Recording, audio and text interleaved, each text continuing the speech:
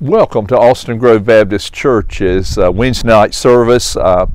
This will be the service prior to Mother's Day, and we kind of wanted to just reflect back a little bit about our mothers. We have a few rose bushes, and we wanted to kind of film that and see the beauty of it here. I can remember Mr. Arthur and Claire Davis having such pretty roses, and him and her got us involved with roses a number of years ago, and we have enjoyed them, and Cindy's mom enjoyed them for so many years, and they're especially pretty this year. I think they're just really showing out with the beautiful blooms and so forth.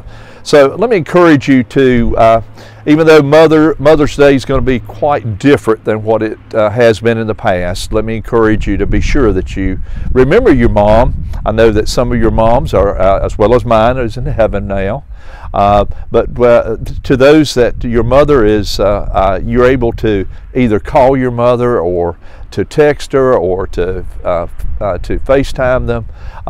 Please be sure that you recognize them and let them know how much you appreciate them and what they mean to our families and so forth there. So just enjoy the roses and the color, and all this is that our Heavenly Father has created so that we might enjoy His beautiful creation. Last week we started in 1 Timothy, and that's where we're going to be here this day. I'll give you just a moment to turn, if you'd like to turn to that passage here, and I'll be reading out of King James here today. I was trying to reflect on a few things about my mom. I wish that we could one more time have an opportunity to be together, and I know that time's going to come one day, but I can remember my mom. There are certain things that happen in my life, and that will trigger a memory of going back to my mom. I can remember her. I was a pretty finicky eater during that time when I was in the first grade, and I can remember Mom getting up and fixing lunch, and I can remember anytime I have a sausage sandwich or a biscuit, it reflects back to remembering Mom.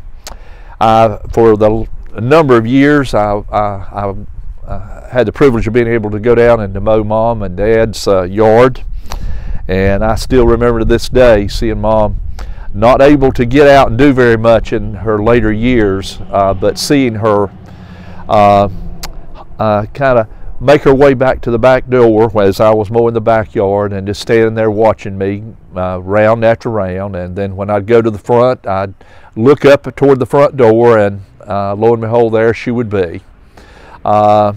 I'd love to have those days back, but one thing, time does not wait upon us. That's why that it's so important that we speak to one another and say what we need to say to our parents, but to others. Let the love of Christ be at the very forefront of our lives, and so please recognize your parents this particular upcoming weekend, because it's a very special thing that they've done for you in bringing you up, and we are the individuals, and contrary to what we think, so many times we are products of our parents, and we say, well, I'm not going to be like my mom or dad. I still catch myself from time to time that I realize I'm doing it exactly the way mom or dad did it. So thank them. Show your appreciation to them this coming weekend here in a very special way, even at a very difficult time and a different time. I'm going to be reading then out of 1 Timothy, the first chapter, and we're going to start reading at verse 12. If you would follow along with me, where the scripture records, "And I thank Christ Jesus our Lord, who hath enabled me, for that he counted me faithful, putting me into the ministry." I think so many times of Cindy and I, and we were high school sweethearts, and met in high school, dated, and married, and all these years knowing the full well that we were going to be in the ministry.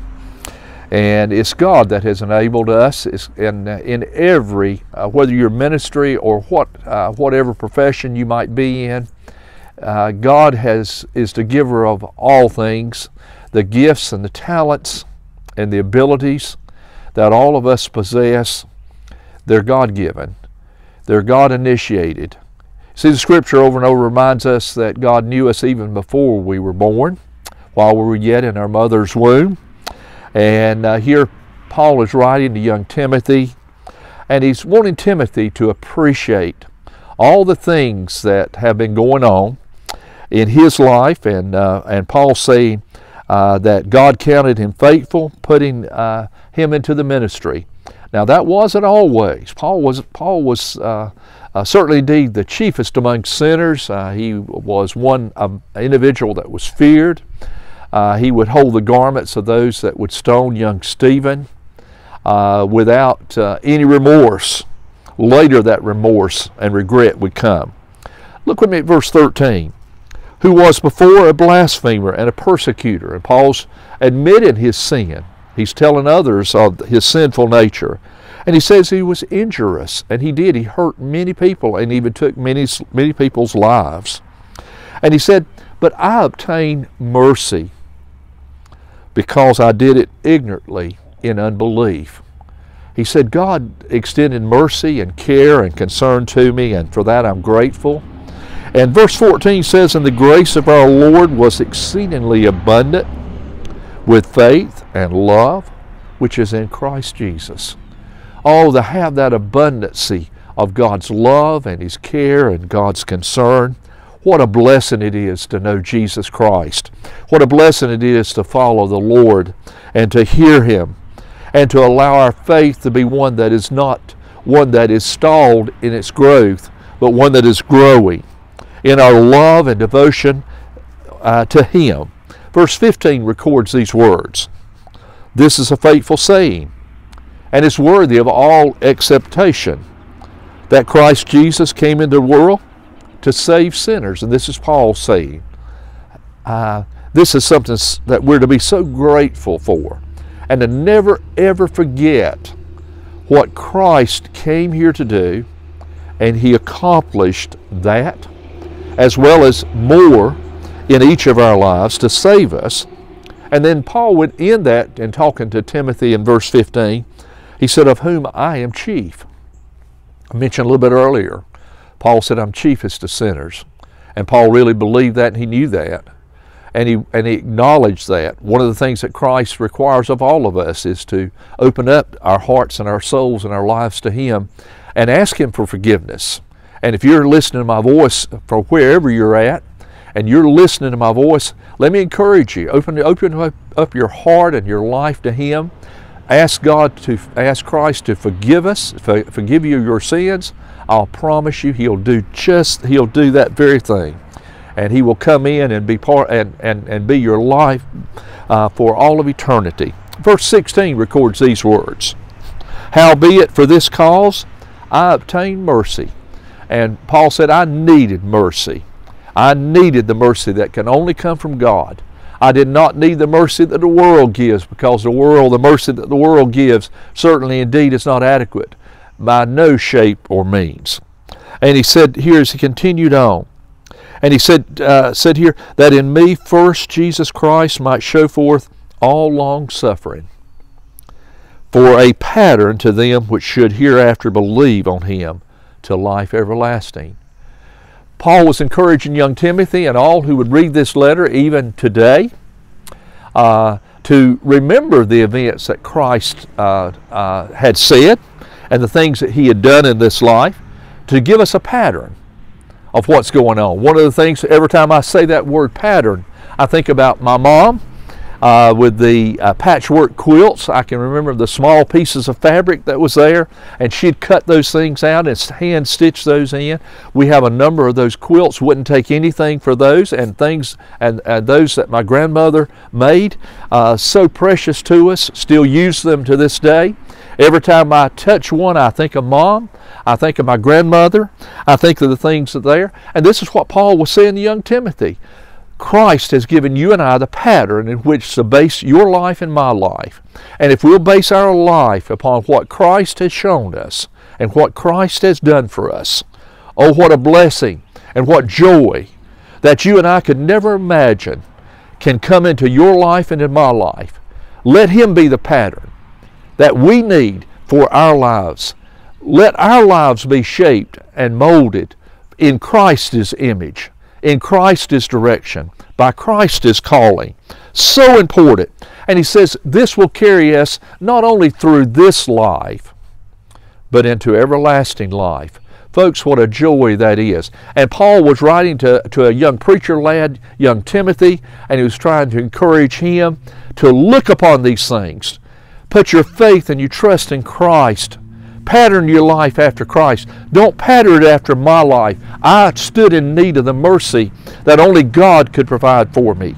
And all of us, we need that mercy. We need that care and concern. Verse 17 records these words. Now unto the King eternal, immortal, invisible, the only wise God. In fact, what Paul knew, he knew there's only one God. Oh, there are a lot of images and a lot of things that people will bow down to and that people will hold in such high regard. But Paul knew there's only one God. Young Timothy knew. He was taught by his grandmother and by his mother of how precious Christ is and what Christ has done for us. Nothing in this world could ever do what Christ has done for us. And he said, he called him the only wise God. He's the only God. And then Paul ended this particular phrase of this letter to young Timothy with these words.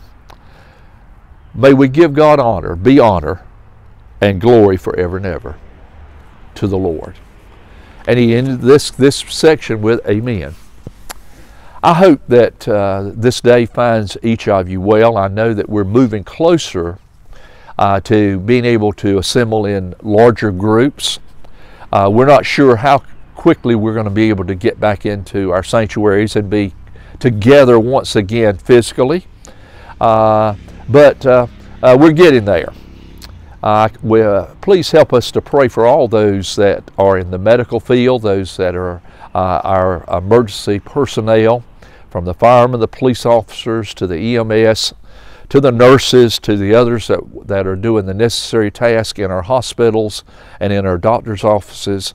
Please pray for them. Pray for those that their families have been affected by this virus. Pray for those that loved ones have gone on to be with the Lord. Certainly indeed our Heavenly Father is always there to give us strength. And we are going to get through this. We're on our way. It's just going to be a little bit longer. And thank you for spending some time with us here in the middle of the week to worship our Heavenly Father. These words that we have read, they're words that have meaning that will help us to base our life and our existence upon Him. But more importantly, these are words that will not only carry us all the days on this earth, but these words are eternal, and these words bring eternal life to us, and these words are the changing. They will change our destiny. They'll change where we're going to spend eternity. Know Christ. Pray with me if you would, please. Heavenly Father, as we just are able, Father, to reflect back on some days in the past of when we were much younger and smaller, the things our parents have done for us, and the grandparents, the influence that they have had, the patterns that they set before us, and that those that even today our parents are patterning for their children. And Lord, I pray that we're doing it in a way in which that's so pleasing in your eyes. So Lord, we ask that you would hear our prayers, hear the concerns that we have for all those that are serving us, that are leaving their homes and their families and that are taking the risk, and they're doing so to help us. Lord, thank you for them. And I pray for every person that is trying to help us. Lord, be with them. And Lord, wrap us, your arms around us, and put that hedge of protection around us and keep us safe. And Lord, may we not neglect to say thank you to our mothers. And if our mothers are already in heaven, may we just pause and think about them. Share a memory, share a good time, share something that Mom did for you, and how it's impacted your life. Just as surely as moms and dads impact our lives, God's Word does the very same thing. Lord, I thank you for your Word and the truth of it. So Lord, take care of us, keep us safe until we're going to be able to once again to meet again online, and hopefully soon we'll be able to be back together as a congregation. So lead, guide, and direct us, and keep us safe, and keep us well. For we ask these things in Jesus' name. Amen. May God bless you. Have a wonderful, safe week.